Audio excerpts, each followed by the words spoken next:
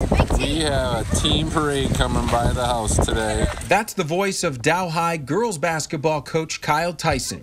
Every member of his team makes a surprise visit, delivering flower-shaped lawn ornaments and throwing basketballs covered with messages of appreciation into his yard. We wanted to do something nice for them because they always are a part of our lives. It was super nice to see them because we all love each other so much. Senior guard Chloe McVeigh telling me that the items weren't just for their coach, but his wife and kids too. Tyson says it's just another example of how grateful he is to coach student athletes like these. It was a little emotional for me because, you go from being with the team every single day to now we haven't been able to see each other. Tyson says since school was shut down due to the coronavirus about a month ago, the team stays in touch through video chats and messaging. In addition to individual workouts at home, Tyson has his team doing fun activities like this one, where players are asked to take pictures of themselves in their uniforms and share with the group. Dow's girls basketball team was one of 11 from the TV5 viewing area playing in the regional final round of the state tournament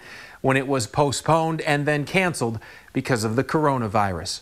Reporting for WNEM TV5, I'm Jason Fielder.